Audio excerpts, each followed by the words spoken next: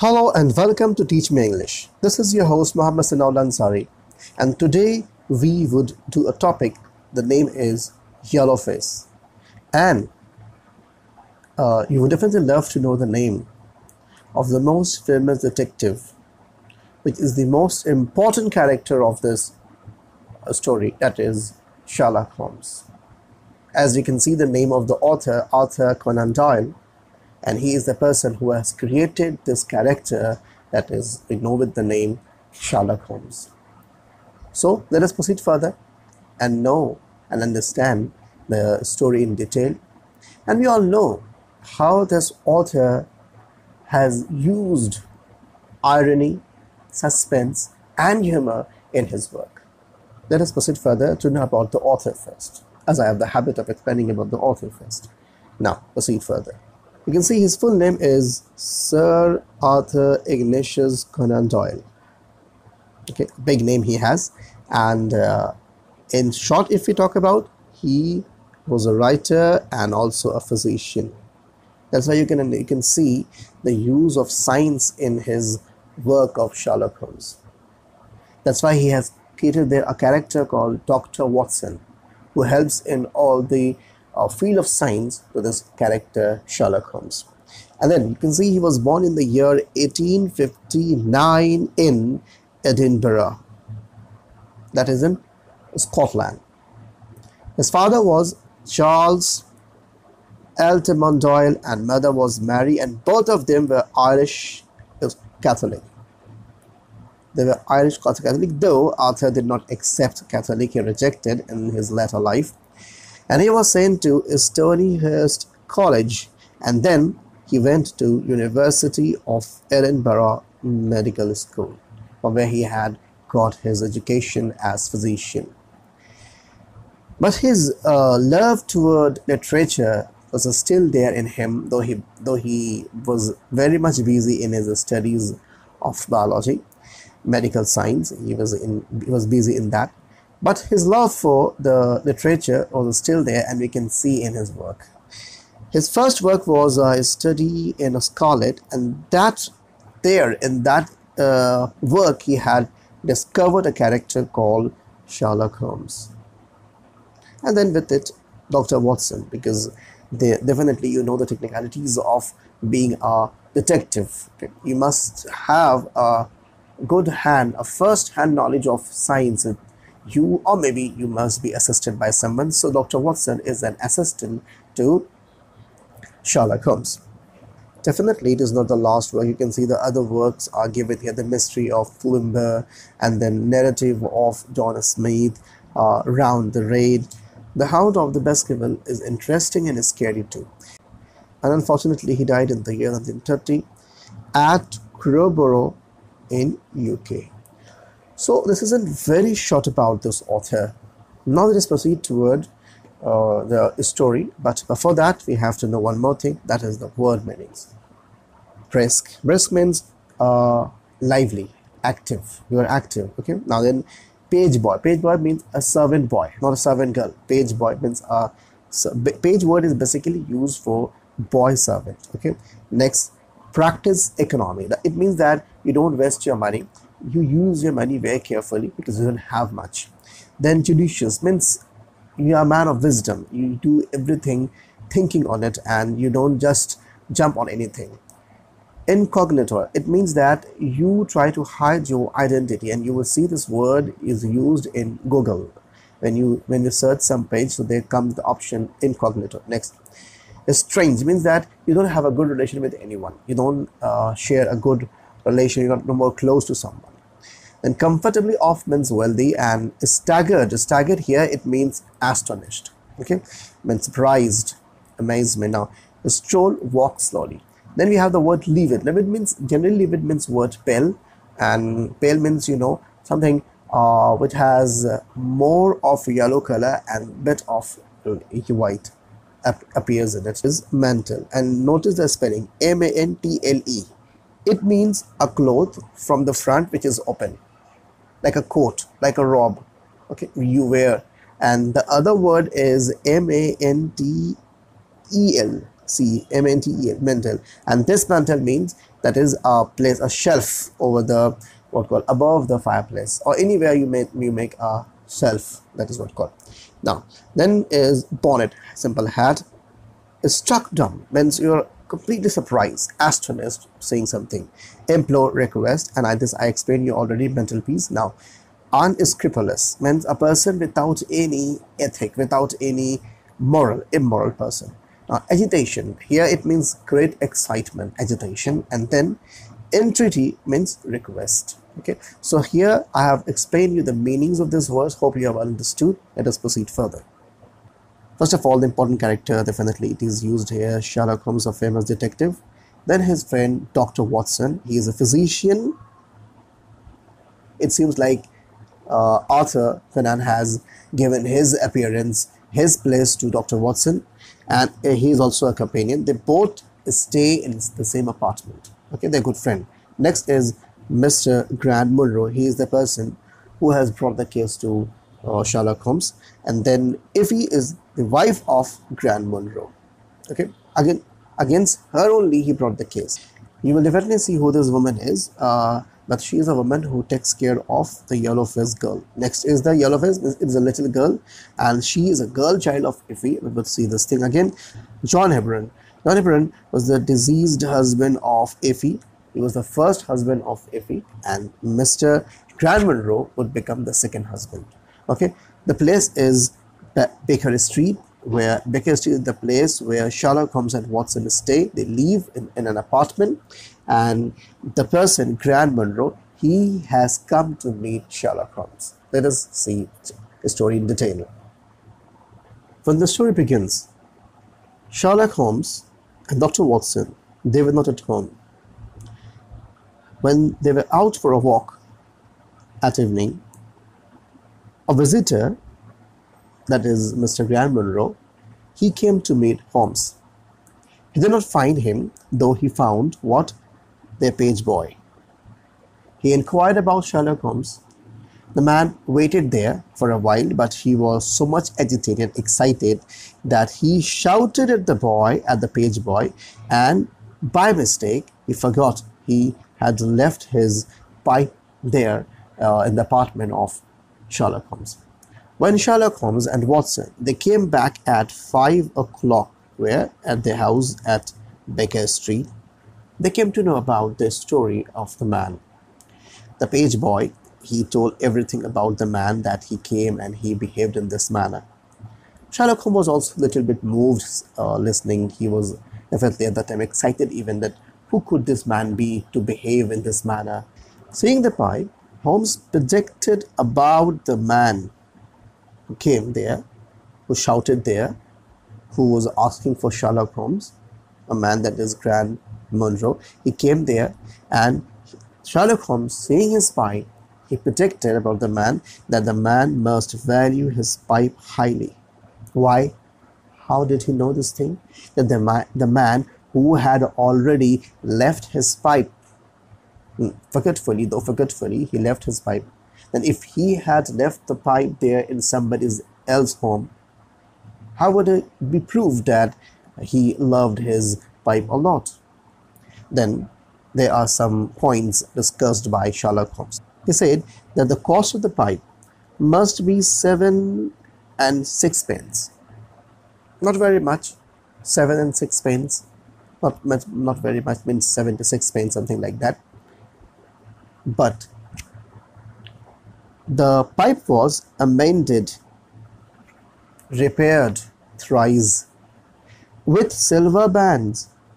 The pipe was repaired thrice with silver band, and that silver band must have cost him more than the original cost, means 7 and 6 pence. It must be 100 pence, something like that.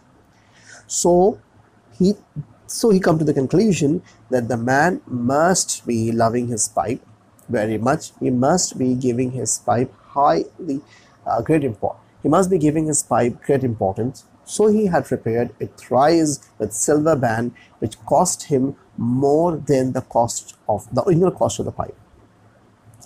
Then again, he made other suggestion about him, is that the man must be muscular, left-handed, excellent set of teeth, careless in his habit, and well off.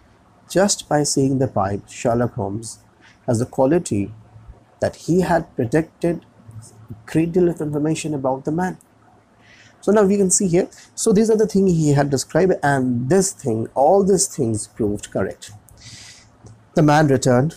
He came back to Holmes. Before the man would speak his name, Sherlock Holmes already had spoken his name, Mr. Grant Munro. And that is what he had. Sherlock Holmes had noticed that written on his hat band. The story of the case explained by Grant. Now there are certain phases you will see. The first one is the story. Grant Munro had brought a case against his wife, and he would explain in detail that why certain thing happened and why had he come to Sherlock Holmes for his help. Let's see. He told Sherlock Holmes' dad that for 3 years he had been married. 3 years ago he had married a girl. Her name is Effie. For 3 years, and he said it was a happy marriage. And after that he had started explaining about his wife. He said that his wife's name is Effie, and she went to America, where she married a man named Mr. Hebron, and Mr. Hebron was a lawyer. Understood? Before their marriage, I'm talking about Effie's life before she met Grant Munro. Okay, now, so first of all, Effie, when she was young, she went to America, where she married a man called Mr. Hebron, a lawyer. And both of them, Mr. Hebron and Effie, they had a child. Unfortunately, both her husband, means Effie's husband, Mr. Hebron, and child, they died of yellow fever in America. This is what? Of yellow fever in America. So when she was alone there, husband and the child, both of them died. She was alone there. She came back to her maiden aunt at Pinner in London, where she met Mr. Grant Munro. So she came back from America. Okay. Now, but her husband was a rich man, a wealthy man. So when he died, he did not leave her as it is. He had left her comfortably off, means in a wealthy condition, and she had the capital of £4,500, a huge sum, a good sum at the time. So this is the condition you see. When she came back to her maiden aunt at Pinner, she was just 25, and she at that time met Munro. Both of them fell in love with each other, and they decided to get married, and they did so. They got married. Both of them bought a villa at Norbury. Norbury is the place where they had bought a villa, and in that place they had an inn, a hotel, 2 more houses, and a cottage facing their villa, and the cottage was almost empty. But Effie, both of them got married, and what she had done, she had made Mr. Munro in charge of a property. Munro became the proprietor of a property, and she had given all the property to him, and both of them were living very happy life. In these 3 years of marriage, she never demanded anything to him. There's a demand definitely must be fulfilled. All of a sudden, 6 weeks before this case, means Grant Munro, he came to meet Sherlock Holmes. From that time, I'm talking about, you go back, okay, 6 weeks back, means 1.5 months back. Okay, so 1.5 months back from this time, when Grant Munro came to meet Sherlock Holmes, from this time 1.5 months back, what happened that she demanded for a sum of £100. He fulfilled her request, since she used to call him her banker. Now, then it was okay. He forgot about it. He gave the money. He forgot about it. He did not think about it. Again, last Monday, from the day when he met Sherlock Holmes, from that last Monday, what he had noticed, that in the cottage, which was for 8 months empty, remember, the cottage was for 8 months empty, he found some inmates inside the cottage, and some people. It can happen, definitely. Maybe that someone someone must come and stay there. It may happen. It is not something strange like. But the thing is, he noticed that cottage had some inmate. But the thing which was quite strange is the face. When Mr. Munro was walking, rather strolling on the road, he found a face watching him. And that was a livid, dead yellow face, complete yellow face. Seeing the face, he was at that time a bit afraid. He had never seen a face like that. He didn't understand that whether the face belonged to a man or a woman, but he could not understand. Definitely he was at that time complete, and he was in complete confusion at that time. So what happened? What to be done? So he went to the house. He knocked at the door. A tall woman appeared out of the cottage, and her behavior was quite rude in her appearance and manner, and she did not talk to him well. Though Mr. Munro, he wanted to help that woman, but the woman rejected him in a very grave manner, and her behavior was very rude that he did not bother to talk to her again. But he was thinking about the story about the yellow face and the manner of the woman. He was continuously thinking about it. And then what happened that so he told all this thing to his wife at night, and both of them went to sleep. When he was in half sleep that particular night, when he had seen the face, when he was in half sleep, he noticed that his wife dressed on her mantle meaning I already told you, and bonnet. And she went off the room. But she returned back after 20 minutes. When she came back, he was sitting on the bed. Mr. Munro was sitting on the bed. And he asked her about her strange departure. And she angrily claimed that she was suffocating in the room. So she went out at the door to get fresh air. Though the way she was speaking, the gesture, her way of speaking revealed that she was concealing, she was hiding something from her husband. But he did not ask her anymore. He didn't want to destroy his relation with her. But there are certain things which are disturbing him, like the yellow face, the behavior of that woman, tall woman, and the behavior of his wife at the very night. But he could not make out what could be the meaning of all these three. Then what he had seen, the very next day, definitely they did not have a good night on that day. The next morning, even at the breakfast, they were not happy. They did not talk to each other. Grant Munro went out for his work, and when he came back, he found his wife coming out of that same cottage where he had seen the yellow face at the window. Definitely at that time when he was thinking about that yellow face only, the tall woman only, and his wife came out from that particular cottage, you can understand the condition of Munro. And then when he had seen her and he tried to enter into the house, she did not allow him to enter. Rather, she held his sleeve and pulled him out of the gate. Munro did not force anything to her. Rather, she did not want to say anything. Rather, Munro, he said that he asked her to keep a promise. What was the promise? That she would never do anything without his knowledge, means against his knowledge, against his will. Everything what she would intend to do, Mr. Munro must know this. This is a very important thing to keep a good and healthy relationship. Though if at that time she promised, and still she dragged her husband holding his sleeve, she did not allow him at all to enter the house, because she told that if you would enter the house, definitely it would disturb our relationship. Though he did not dare to do this thing because he loved his wife a lot. Then 2 days, everything was okay. 2 days.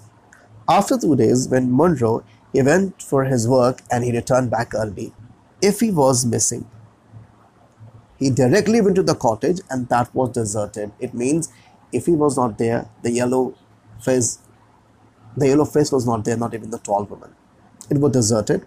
He found his wife's picture on the mantelpiece, and that picture was taken just 3 months ago. So he came back, and that very night he asked his wife.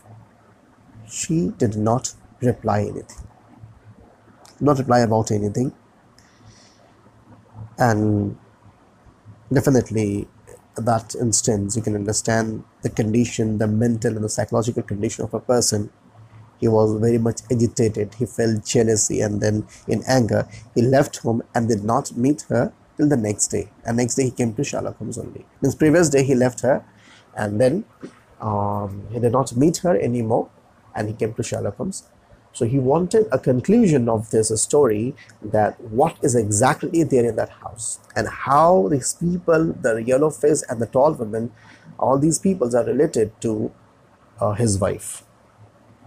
This is the story explained by Mr. Munro.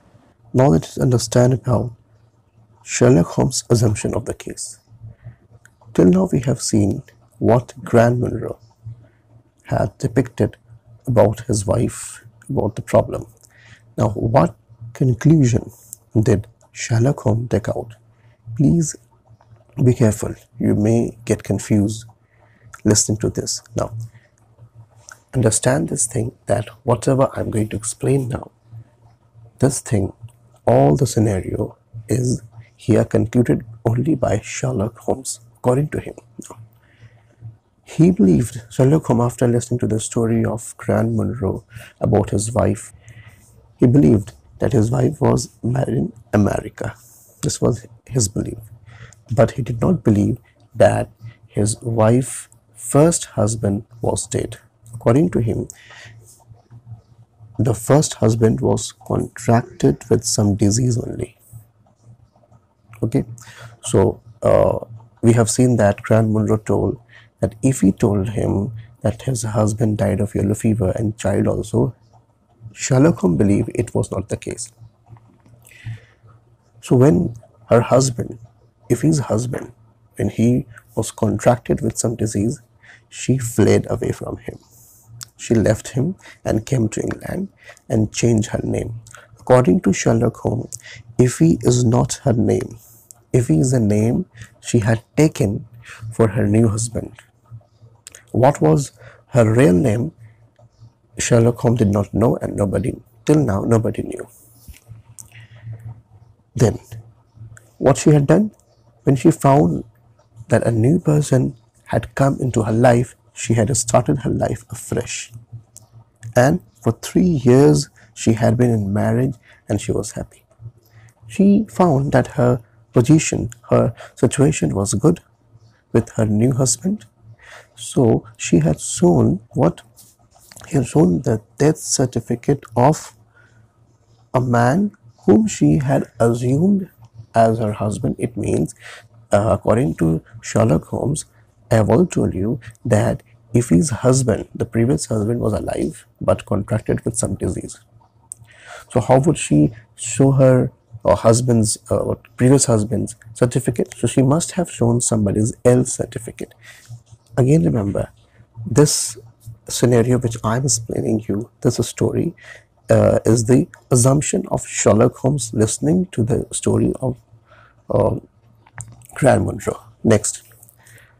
Then what happened, according to Sherlock Holmes, when she came to England, she married Grant Munro. She was happy for 3 years. Suddenly, her previous husband came to know about her life in England.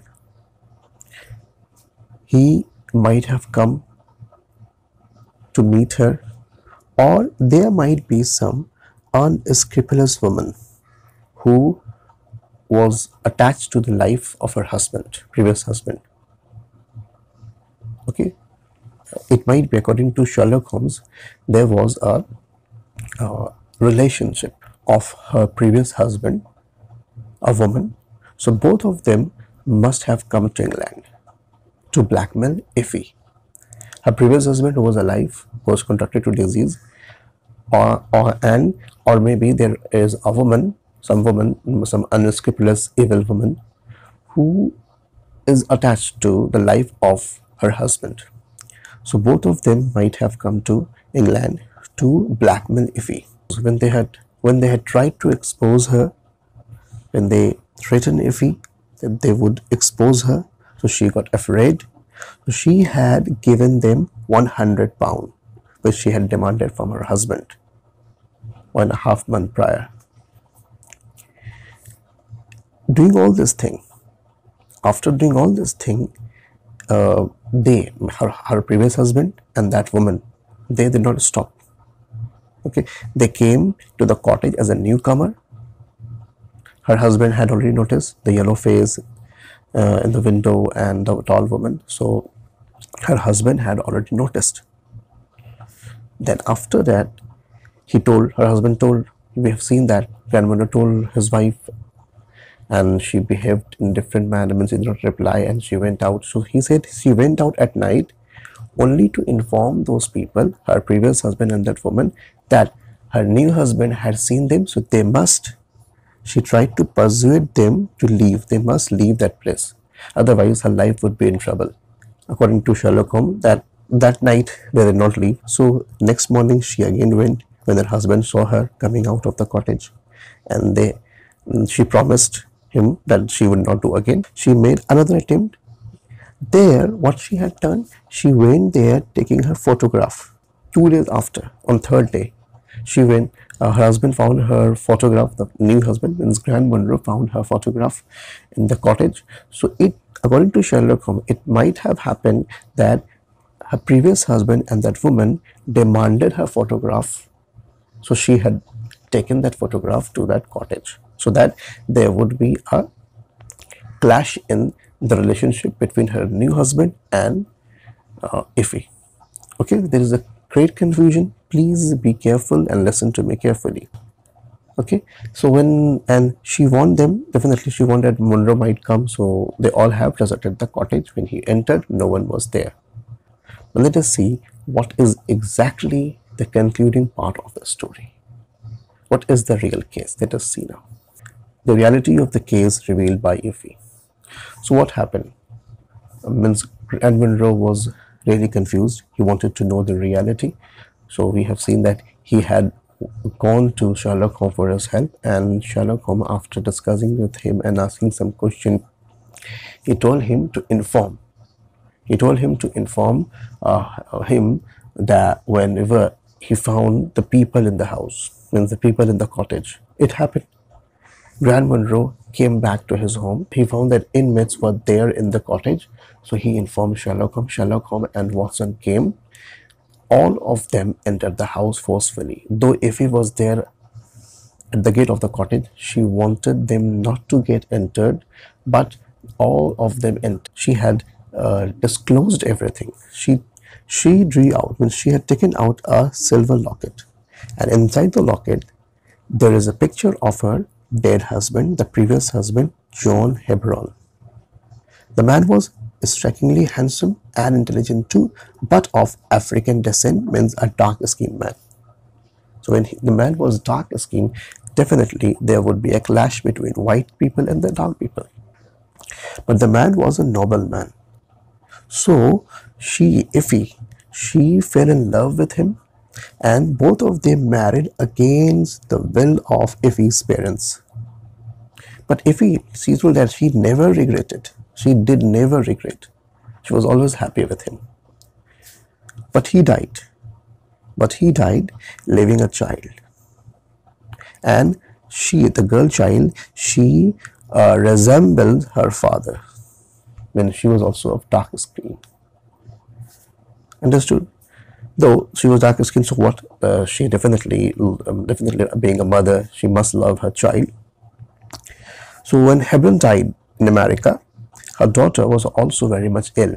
She left her daughter in America because of poor health in the custody of one faithful Scotch woman, and that woman, that tall woman whom Mr. Munro had seen at the gate of the cottage and who behaved very bad with Mr. Munro. That tall woman is a Scotch woman. If he had sent £100 to that woman so that she would bring her daughter to that cottage and stay there. If he did not see her daughter for a long time, and even her daughter's health also improved a lot, so she demanded the Scotch woman to bring her daughter to that that particular place in England. And she kept them in the cottage so that she would be able to meet her daughter at any time she wanted. These are the things she did not reveal to Munro about his daughter. maybe they would be. She was in fear that she might lose his love after knowing about the daughter, that she had a daughter, even of dark skin. So it may happen that Grant Munro would not accept her, and she would lose her new husband and his love. So she had covered her face with yellow color so that nobody would look her face and they would be a discussion. These are all realities he had disclosed in front of everyone. As a concluding part, it happened that if you thought she had lost her husband's love, but didn't happen, I told you already, he lifted the girl, kissed her, and he held his wife's hand, and he had accepted both of them. The story ends. But the last part is there. A very interesting part is this, that Holmes and Watson, they came back to their apartment in Baker Street, and here Holmes is quite upset. Holmes was quite upset, and he told Watson one thing. Whenever Watson would find that Sherlock Holmes was getting a little overconfident in his power, the Watson, if he found that Watson is out of his control, and he started thinking that he was the best person or the best detective who could decipher all the cases, and he would become overconfident. So Watson must whisper into his ear the word Norbury, and he would come to his limit. What does he mean? He meant to say here, he meant to say here that first time in his life it happened that Holmes' assumption and predictions were proved utterly mistaken. Whatever he had assumed, whatever he had thought about Effie and her dead husband, all those assumptions were proved wrong. First time it ever happened to his life. So he understood that it might happen in future. He would become overconfident. So when the name Norbury would be whispered into his ear, definitely at that time he would understand that he must not be overconfident, must not feel very much proud of himself. He is also a human being, and he must stick to his limit. That's what he meant to say here. This is how we have finished this yellow face. I hope you all have understood. If there is certain problem, you don't understand anything, definitely a confusion may occur. You may comment me, and I would see how would I help you all. I believe I would bring certain kind of more videos to you all, and you can also demand some videos which you want me to make. Thank you very much.